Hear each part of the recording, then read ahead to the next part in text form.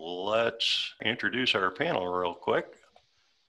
We have Jeff Miller from Durham, North Carolina. He's our technical manager, keeps everything straight for us. Jim Cokonis is our presenter today, co-presenter, I should say. Jim is coming to us from the planet Zebulon, North Carolina. Jim's one of our senior curriculum developers. And we have Rich Falco. Rich needs no introduction, but I'll introduce him anyway, just to be nice. Rich is one of our very talented CTI instructors, and he's coming to us from Florida today. So we're all over the board. So with that, I'm going to let Jim kick it off, and we'll get this going. So if you're not familiar, if you weren't here for some of the others, we're going to use some electude simulators as a way to have a conversation and talk about how we are going to diagnose basic electrical systems. We are also going to have available to us for conversation the PHET simulations.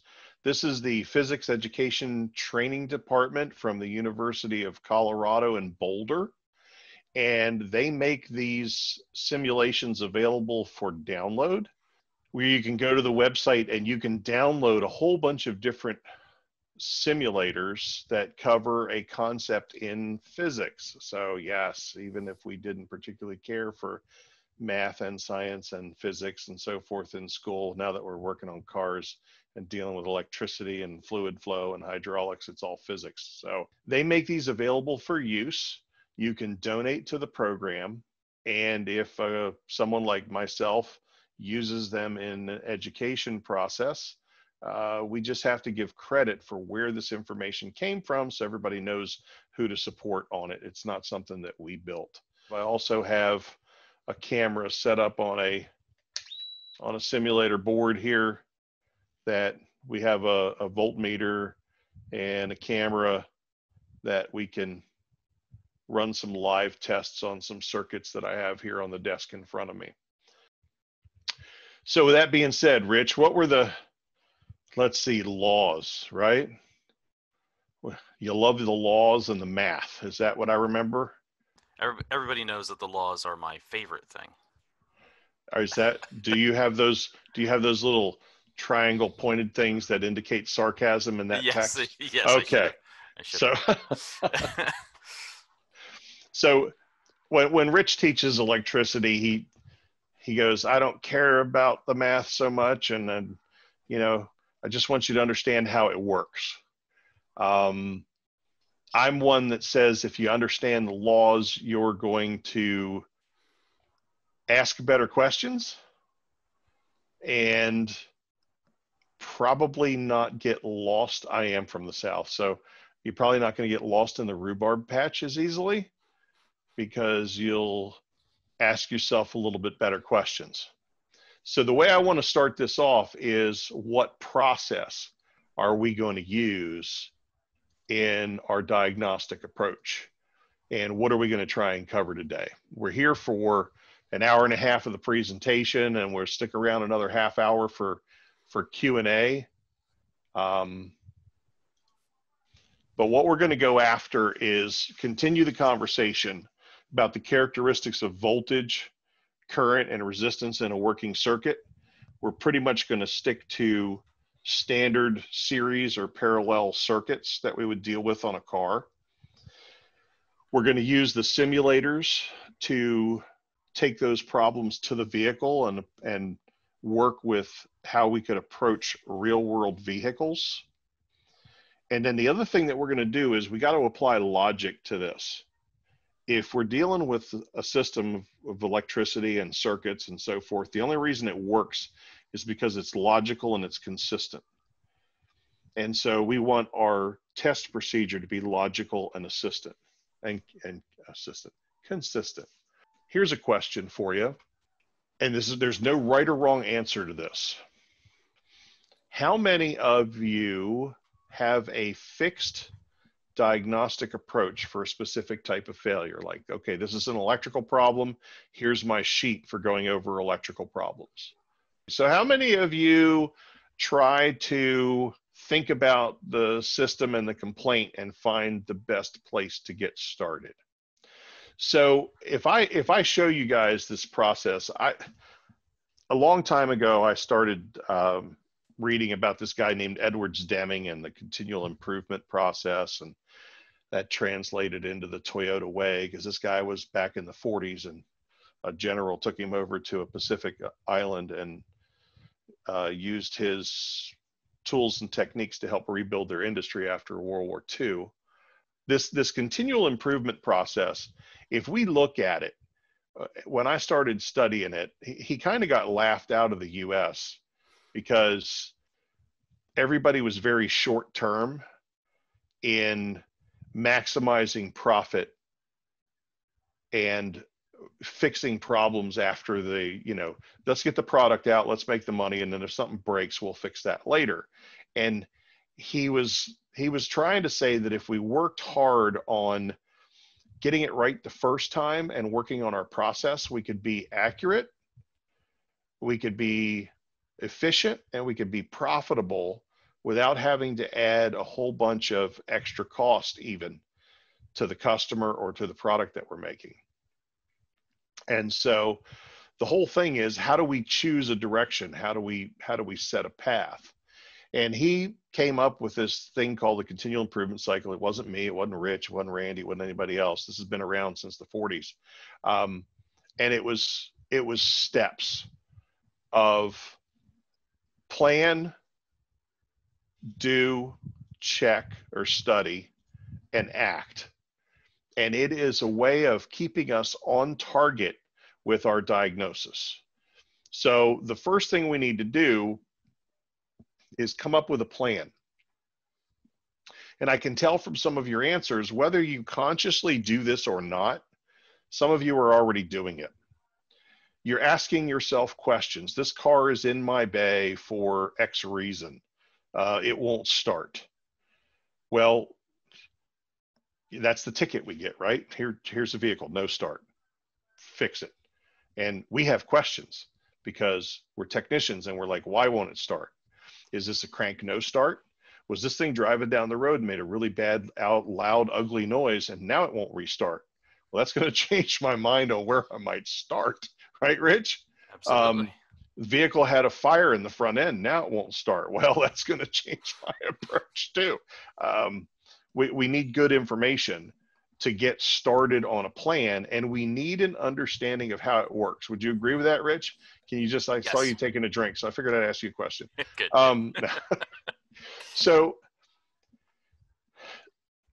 So would you say that if I find myself going,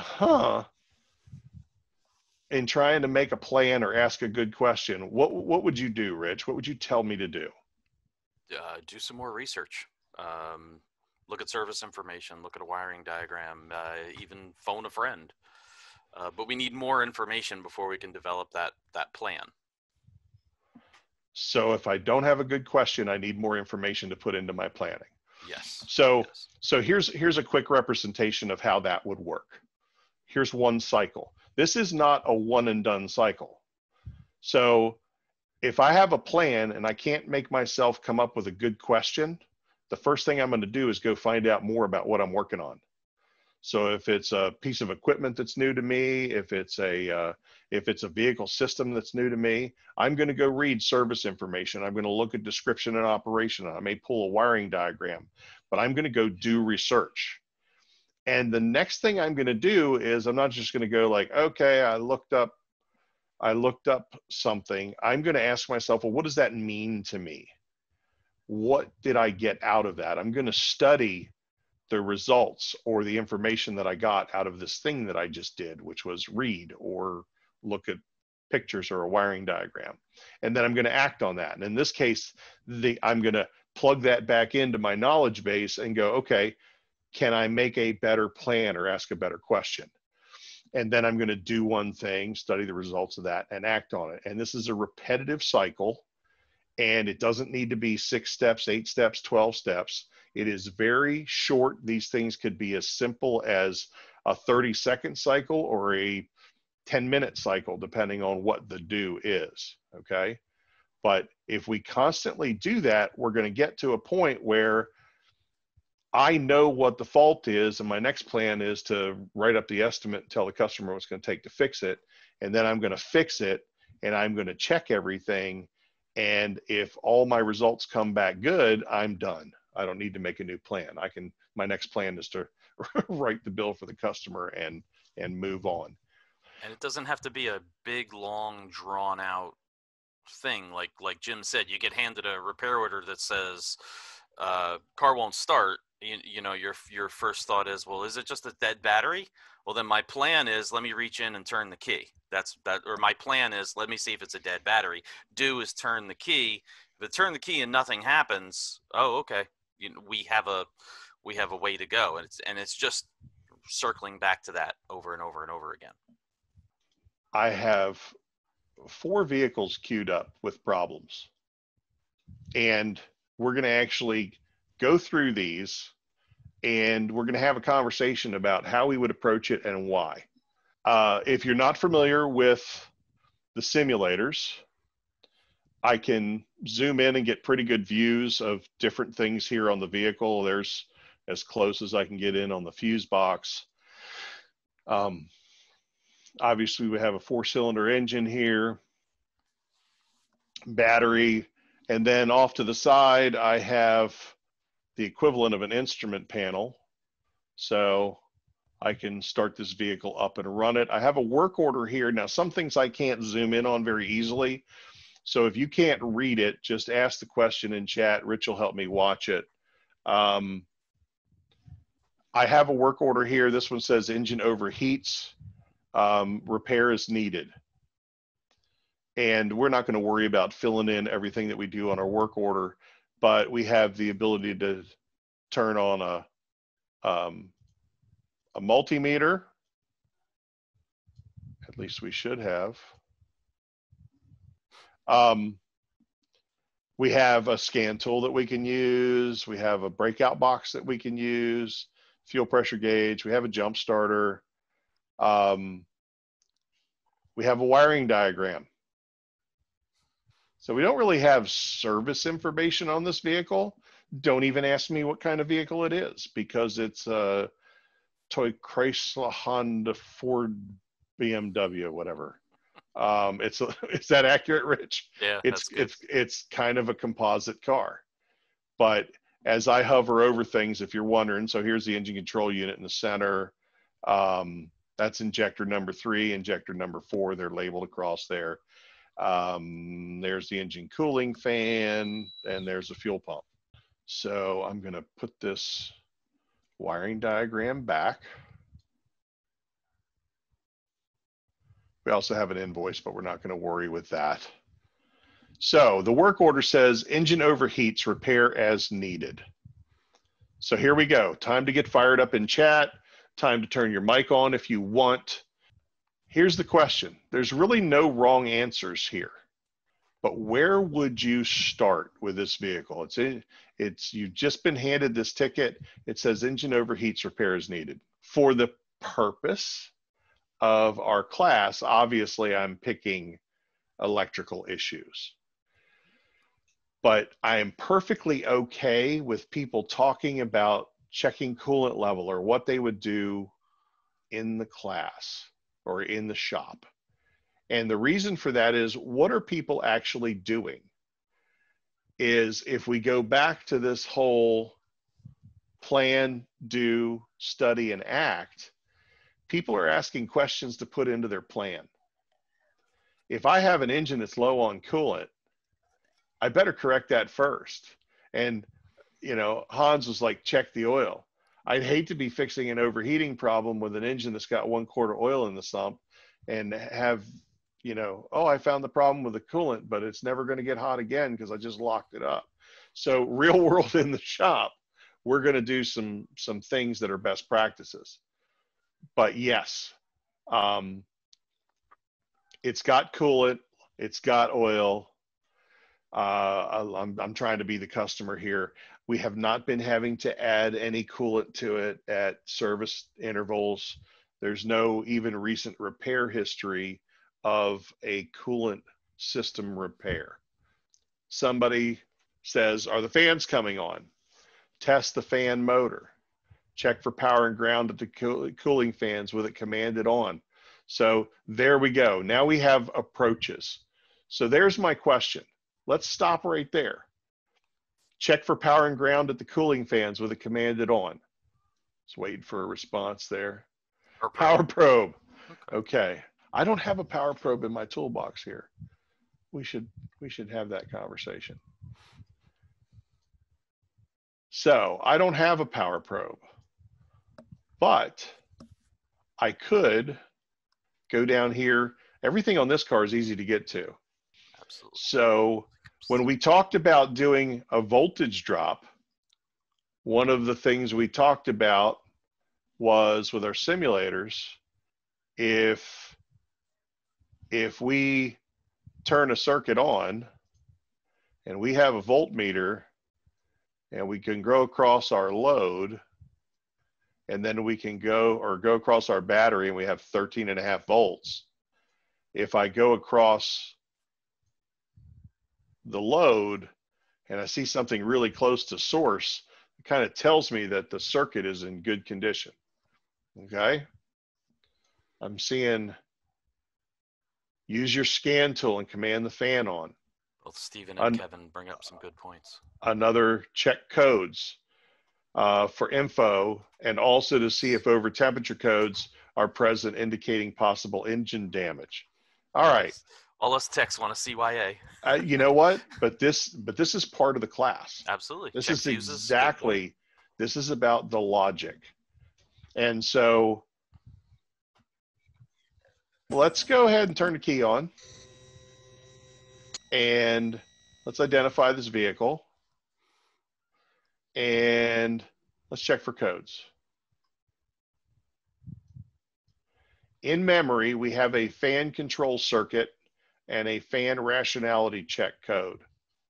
So P0480 and a P0483. So we do have some codes. And if I go to control units and I go to the ECM, I can start this vehicle up, because we hate running batteries down, right? And I can go to actuator tests. Uh-oh. Seemed to put it in some kind of a preset mode, didn't it? And I can't control the fan. Let me pull codes again. Did you see the check engine light came on? The check engine light came on. Idle control system higher than expected. That was generated by putting it in test mode. We're going to ignore that one. Let's do a key on engine off run of that actuator test.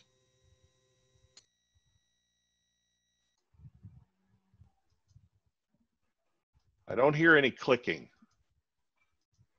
So somebody was saying we could check at the fan. So I'm going to look at my battery voltage and go, okay, my battery voltage right now is 12 volts. I'm going to go across the load at the fan. And I'm going to command the relay on. What do you guys think so far? Based on what we know about the system and what we just tested, what does it look like is going on?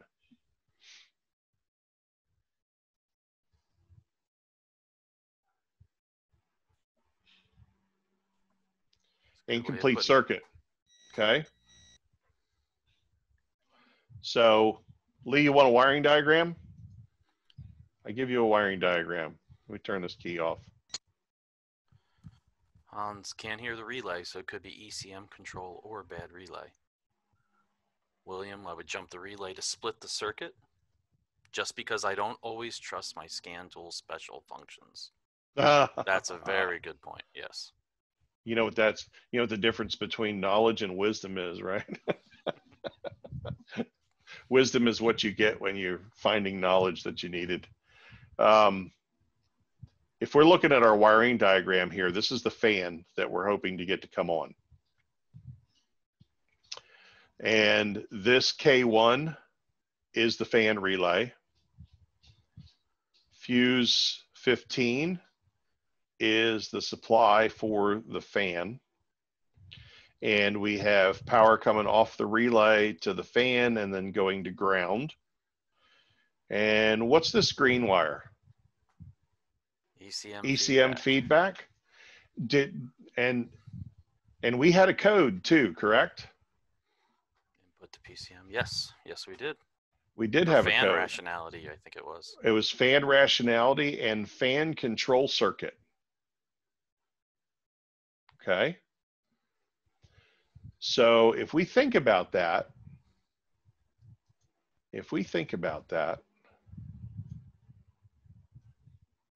I'm going to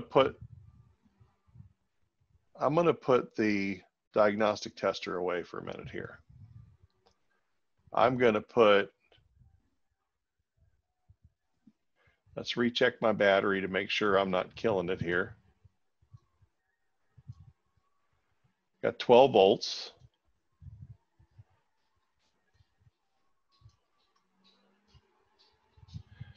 This is the fuse for the fan, correct? Mm-hmm. And it's easy to access, so it's an easy, quick test.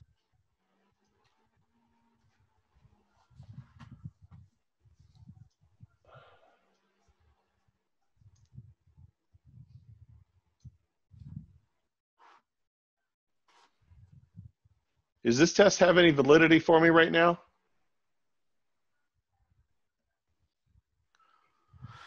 Voltage drop across the fuse. Hans says the load isn't there. I turn the key on and I get my tester back out.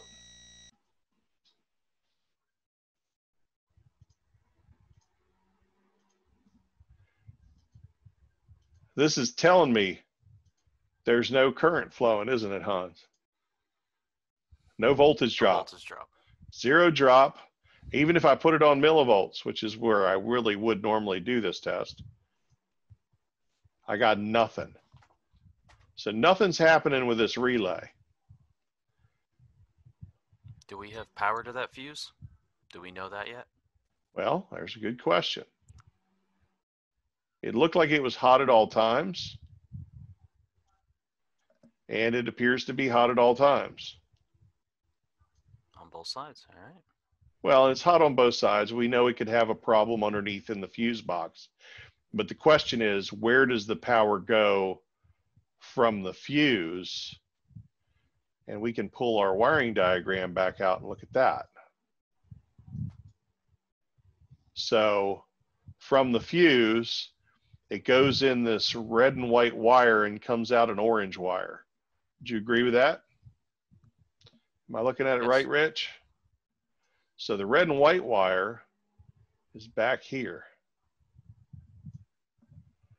I've got power there. All right. I'm obviously not getting power out here because when we try and activate it, we command it on and it should be putting power out to the fans on this wire, but it's not.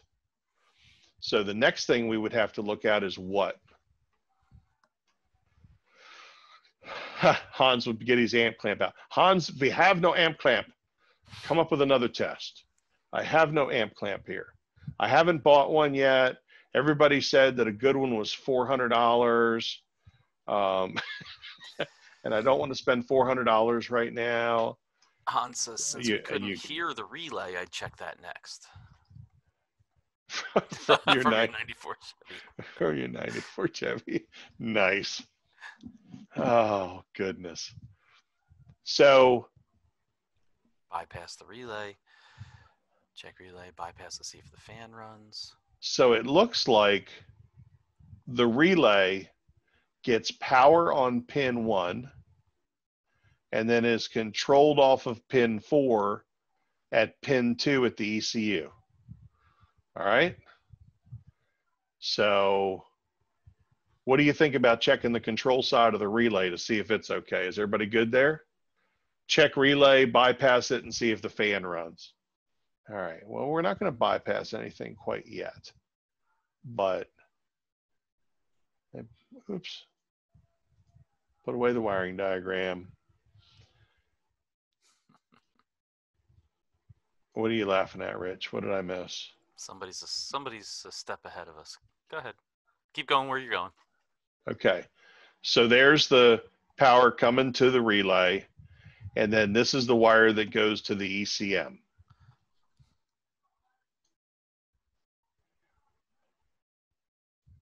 Okay, so before we go any farther, have you guys seen us following this path? We come up with a plan, we do a test, we go, what does that mean? And we act on it. Next plan comes up with the next test. We look at what that means and we act on it. So we tested to see if we had power to the fuse, and we did. We tested to see if we had power coming from the fuse to the load side of the relay, and we did. We had earlier tested to see if we had power coming out of the load side of the relay down to the fan, and we didn't. And that's what brought us back up here. Okay. Yes, Randy, the key is off. Does it matter? Does it matter with our wiring diagram right now that the key is off?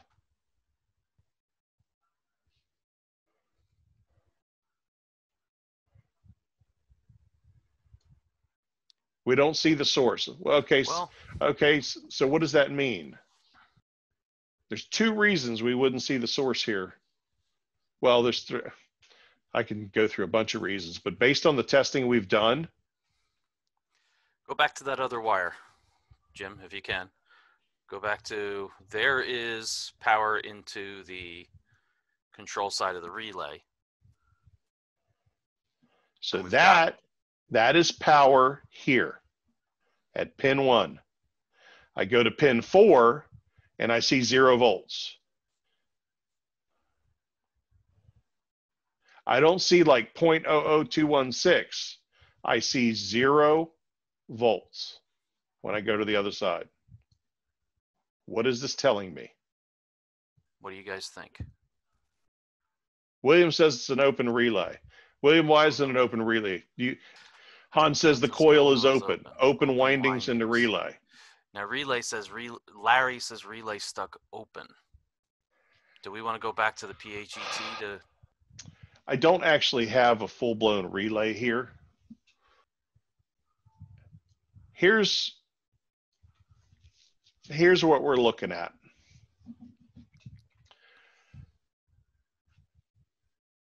If this is the coil inside that relay that would close the contacts, if this load right here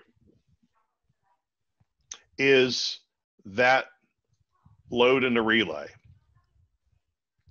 we checked our source, we went to the power supply to the control side of the coil,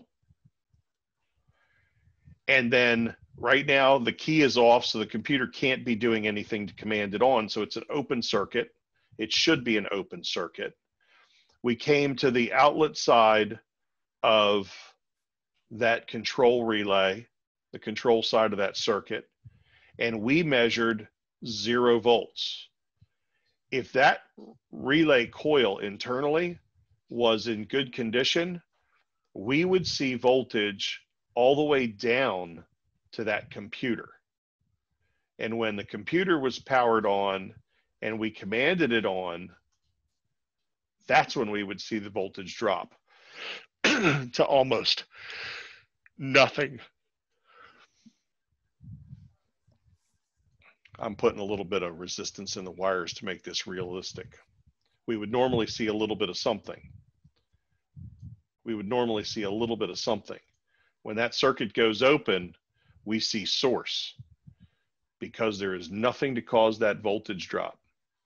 Earth controlled from the ECM, yes. Hans, one of the things that happens in electrical what you stated there, the coil windings are continuous, should flow voltage. From a mental model standpoint, think about whether we flow voltage or do we flow current. If the circuit is continuous, we should have voltage at all points in the circuit on a series circuit. When current is flowing, we'll see some drop in voltage. So what you're stating is 100% accurate. I like the way you're thinking. The voltage should pass through this device, and it's looking for a way to complete the circuit and try and do some work. And so what we don't have is, what we actually have would be this device is open, and so that's what we have. I'm trying to measure, but it's not getting through to here. So if that's the case, we had a plan, we checked, we had a plan, we checked, we had a plan, we checked. We checked here, verified that we had no output. We verified that we had power here. That says, okay, let me go to the next point. We came here. We don't see the power. We've studied that a little bit together. There's your wiring diagram. What's the next thing you would do on this car as you follow your logical thought process? Where would you go next? Jumper the ground. Do a switch for the customer. All right, we can't be friends anymore, William. Okay, truth be told, how many of us have opened up a vehicle and looked on the dash and saw like a light switch from a house on the dash? Oh my goodness. Larry says replace relay. Larry says replace relay. I like that. Okay. One of the things we could theoretically do is we could pull that relay out. I'm going to stick this over here just so I can see. We could physically test this relay, because why not? And we could check that coil to see if it's actually open.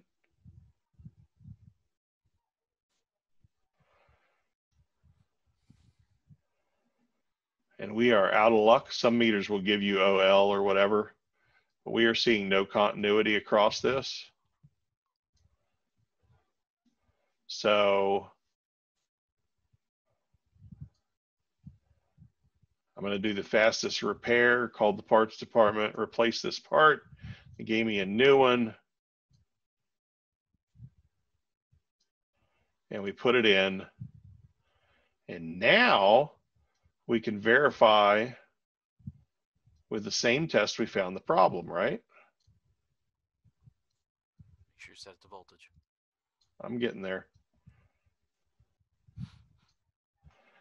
So now we've got 12 volts here. And now we have that coming through. So what's the best way to verify that our repair was accurate?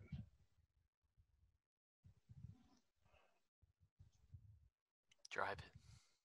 Drive it. And we will drive it. We will drive it. We're going to talk about it. Let's get through here. Let's turn the key on. I'm going to go to actuator tests. So two things. We hear the fan run, and now when that gets connected to ground, is that too loud? A little bit. That's good. That's better. Now we see the control side of that relay drop to nearly ground when the computer commands that circuit on, and the fan runs. And then on top of that, we could go to live data. We can look at engine coolant temperature. And we can look at fan voltage. And we can display just those two PIDs right now. We'll start the car.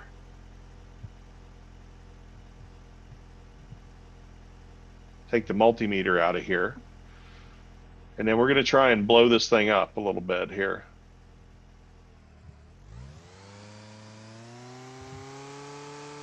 It's go ahead and get it warmed up. No, I wouldn't push a customer's car like crazy. But in the interest of time, here we're watching data. And we're watching engine coolant temp.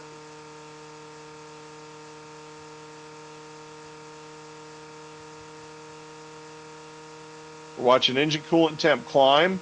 And the green trace at the bottom there is actually this wire coming into the computer for when the relay kicks on. So as the temperature climbs and the computer commands the fan relay on, it's actually looking for voltage on this wire. The oil's thinning out. It's picking up RPM.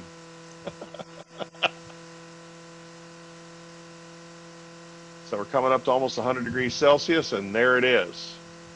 And now the computer is seeing the engine cool down. And when it goes below threshold, it'll shut the fan off and then heat back up. And let's take this out. Would you guys call that a confirmed fix?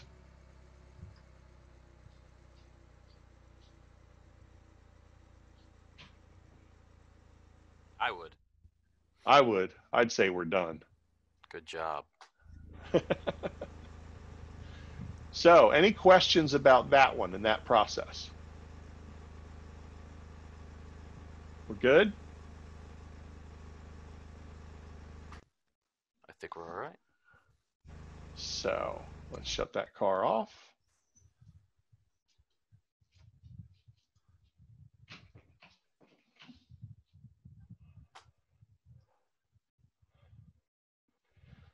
So now we have another vehicle.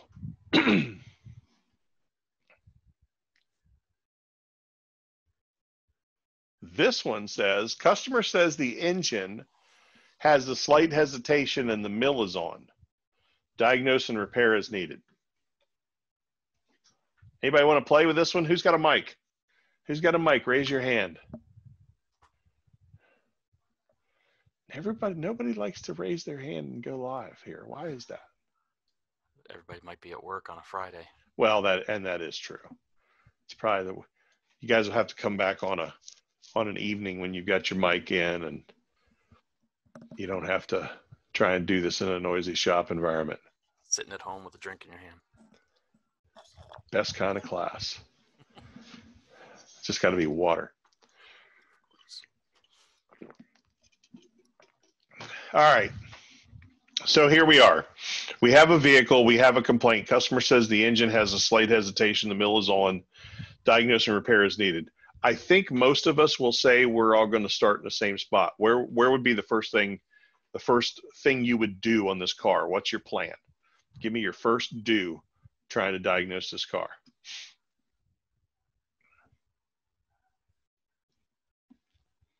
Lunch break is over. They're still here. Scanner. Drive it. Drive it. Check codes. Hook up scan Check tool. codes. Hook up a scan tool. Pull codes. Whenever I get a ticket that says a mill is on, the first thing I want to know is why. So let's try that. Let's get one of those.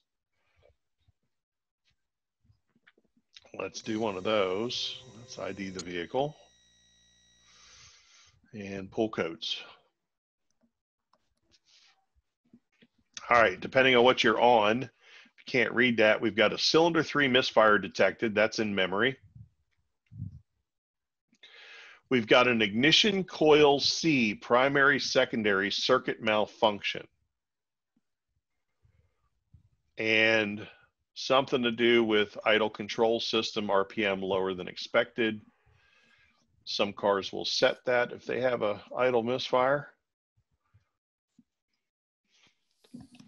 Okay, so we've hooked up a scan tool, we've pulled a code. What do you want to do now? Steven says visual inspection, which is always a good idea. Okay. Somebody's already diagnosed it as high resistance in coil. What kind of coil do we have here? Swap the coils. Swaptronics. Swaptronics. All right, do me a favor.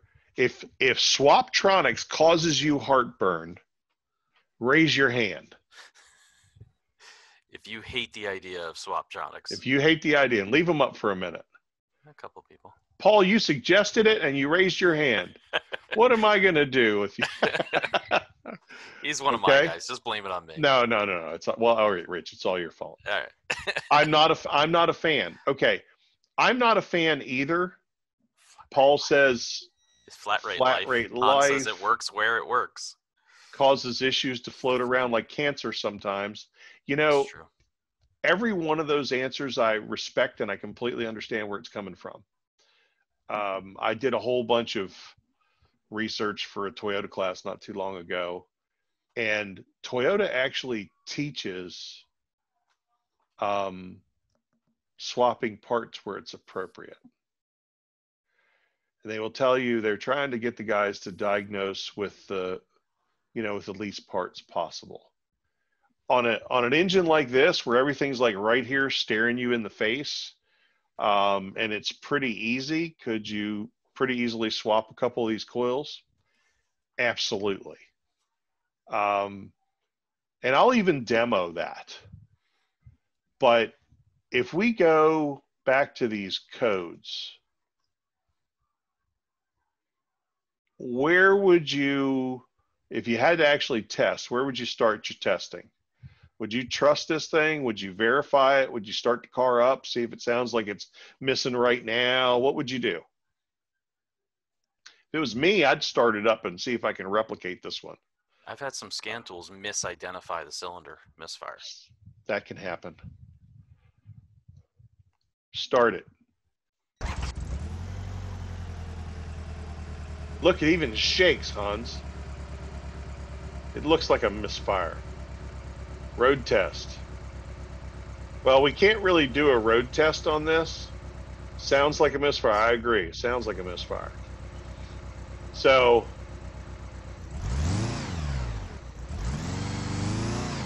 for a 4-cylinder, that's probably one of the least boggy 3-cylinder one misfiring I've seen.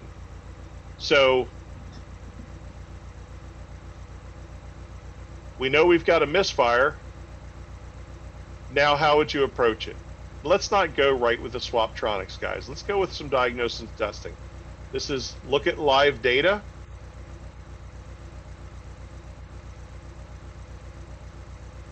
Oh, he's saying if it has a misfire counter. I don't remember. I've never worked on one of I've these before, Hans. Let's see. Based on that coolant reservoir, this is a Volkswagen. This has no idea what it is. The ECU's in the wrong spot. Trevor says relative compression test. Skip to fuel trim. Han says skip to fuel trim.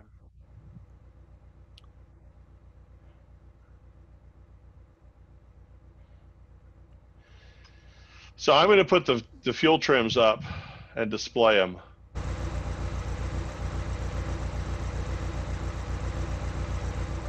This thing doesn't even look like it's in fuel control. It's zeroed out. Open loop because of the codes? Could be. That's why I was trying to warm it up, see if I get it to go closed.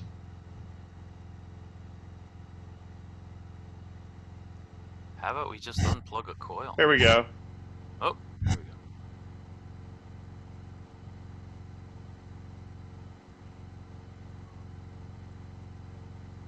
All right, I'm going to stop right here and tell you that on some cars, I can make a diagnosis off of that right there.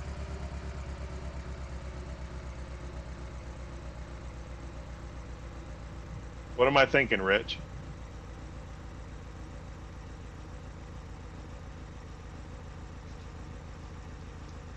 Thinking. Oh, spark ignition related. Why? That's what I would be thinking.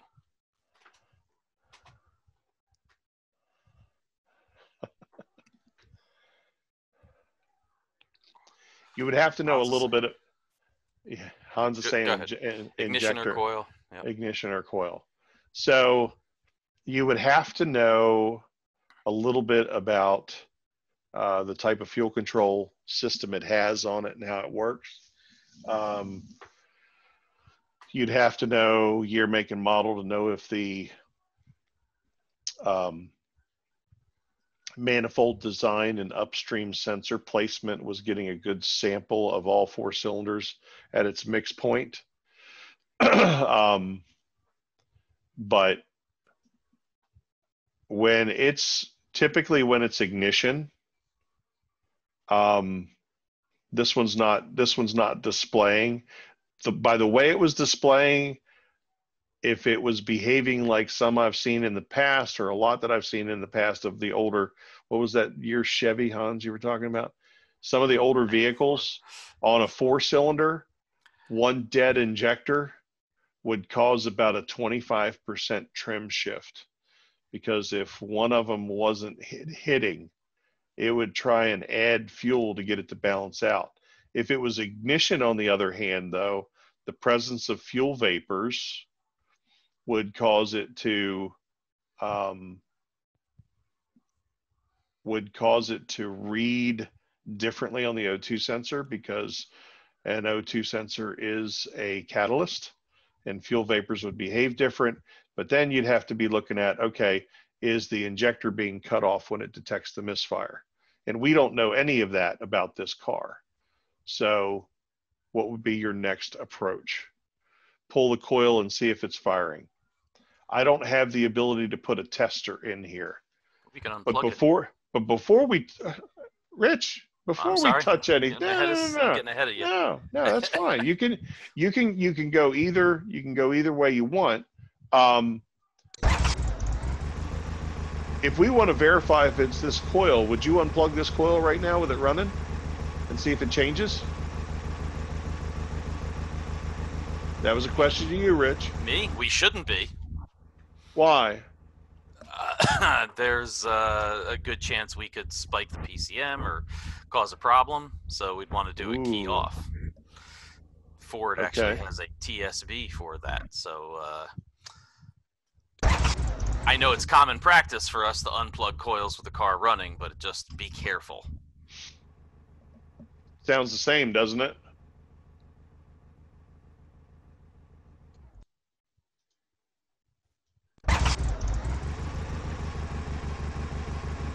I think the identification of cylinder 3 is accurate. That's worse. Now we got a 2-cylinder.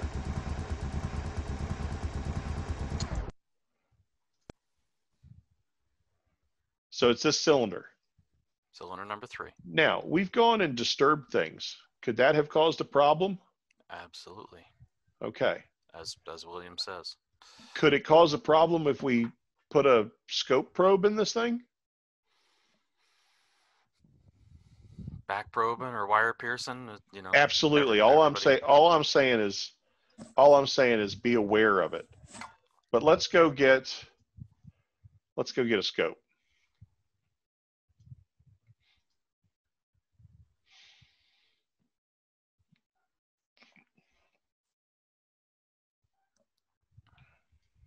We don't have inductive probes, Hans, but good point.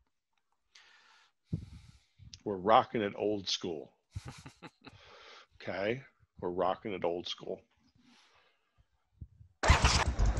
Swap the coil. Swap the coil. We're going to get there. We'll do that for kicks and giggles.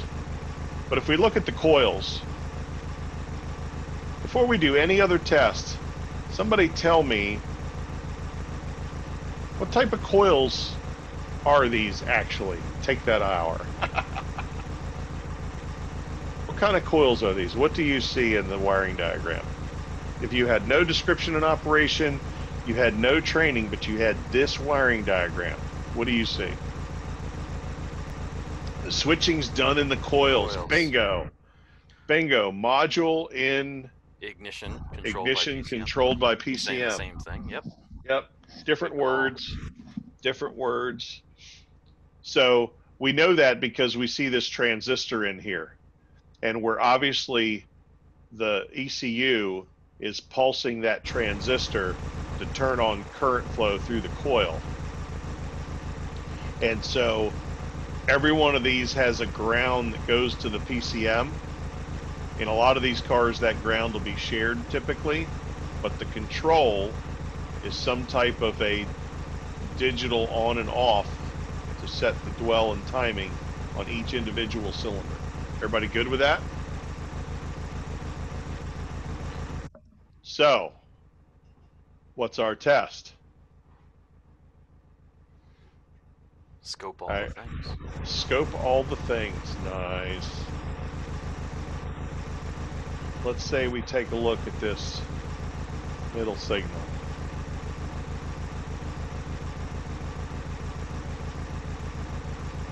VCM commands coil, Steven says. I like it.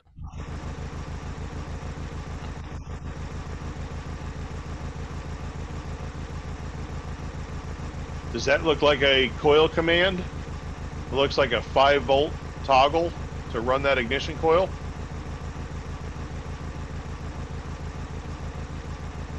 Looks good to me. Is that a good pattern? Oh, good point. Good point. Well, I like what Hans said. what is that? We don't know. Compare it to another coil. Exactly. I'm all about that. Instead of swapping them. Looks like the exact same pattern, doesn't it? Yep, seems okay. Now, let's look at what should be the ground wire.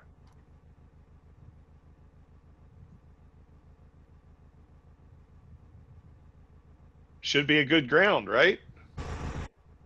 Let's look at the ground wire on the one that's got a problem. Uh-oh.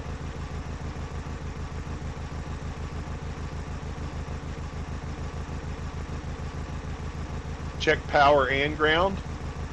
Well, I'll tell you what, without changing the scope setup on this, or if you want, I can bring in a multimeter and I can show you, oops.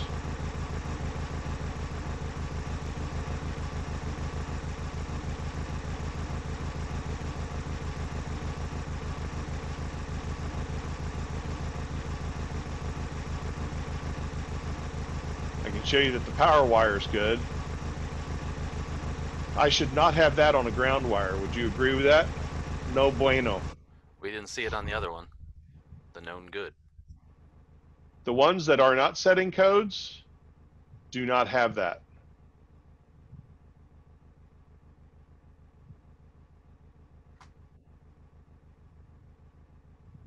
So based on what we know and what equipment we have, what's wrong with this car? Somebody throw an answer out. Open ground. Okay. So William, how would we test for an open ground?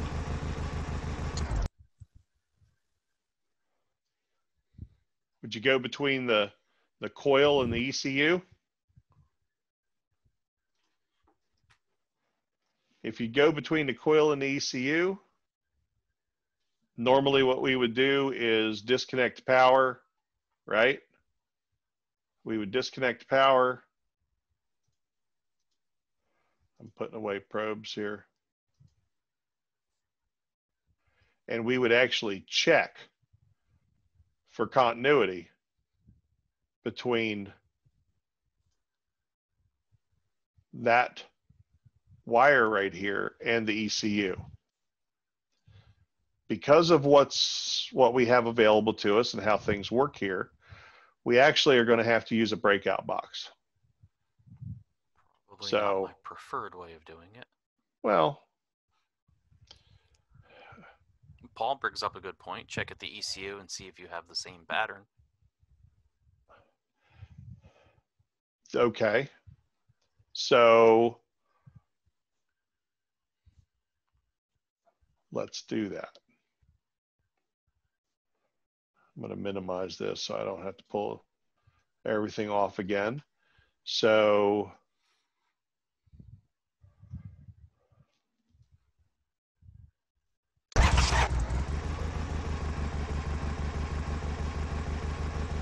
that's going to be the blue wire at pin 22.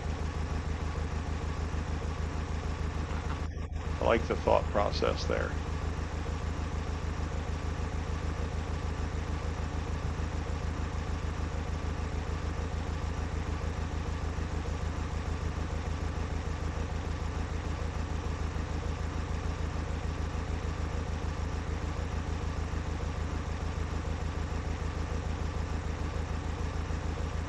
That looks like a no.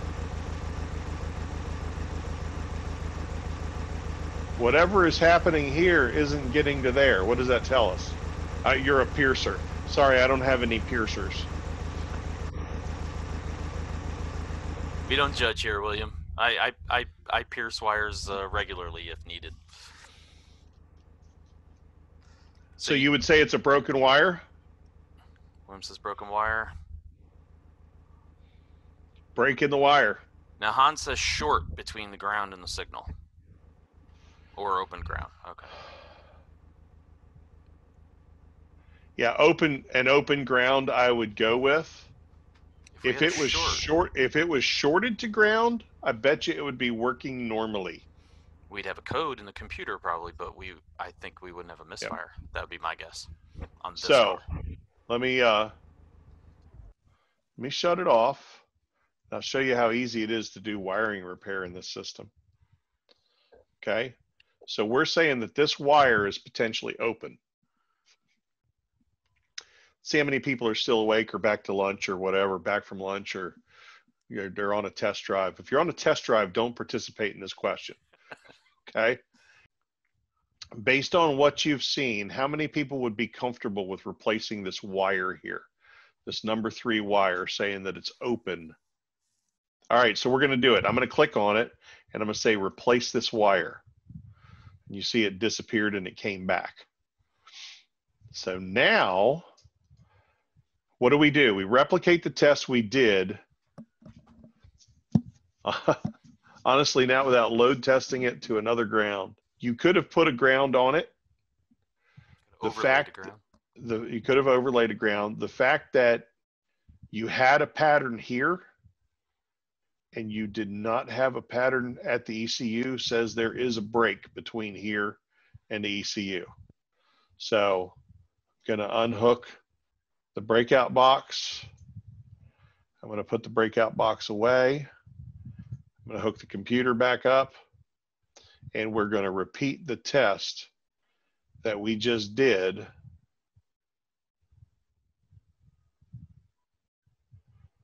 Make a connection. It's really sensitive.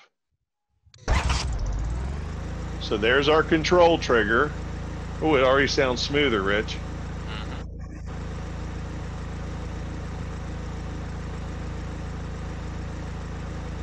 And the anomaly on the ground side is gone. We have a good ground. How much does that wire replacement tool? I don't know. We all want one. What's a subscription to Electric? Randy, is there a job opportunity for a virtual mechanic? I agree with you. That would be absolutely awesome to be able to do it like this. On virtual cars, yes. On virtual cars, yes, exactly. I'm sure we're just a step away. Well, isn't that what it's going to be like as these cars continue to become cloud connected and everything else? Keep driving. I'm gathering data. So, if we were actually working on this car, we'd go back in. We would delete our fault codes, and we would start it, and we would take it on a test drive. Uh-oh. Do we still have a mill?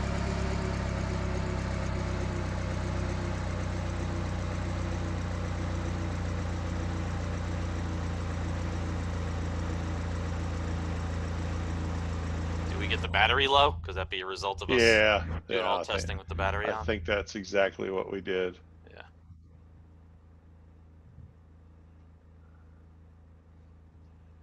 Seems to be happy now. We're not setting any ignition coil codes. All right. Okay, are we good, guys? I'm good. Thanks everybody for spending your Friday afternoon with us. Okay, you guys be safe out there. Thank you.